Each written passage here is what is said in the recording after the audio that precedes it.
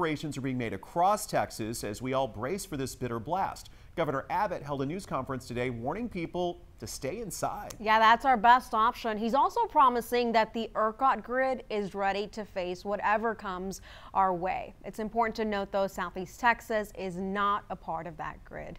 Malia Masumoto shares more on the governor's message tonight. Starting this weekend, Texans will experience days of freezing temperatures. This is basically a polar vortex that's descending upon Texas. There's one of the coldest episodes we'll have been through. And outside of the winter storms of the past few years, this weather is unusual for our Lone Star State. Anything that is left outside or going to be outside will freeze.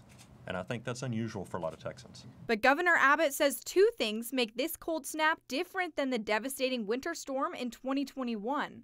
One, it won't last as long. And two, the power grid and their generators are more prepared than ever. They have never been as prepared for a winter event as they are today, including having a secondary source of fuel available to make sure that they will not lose access to fuel.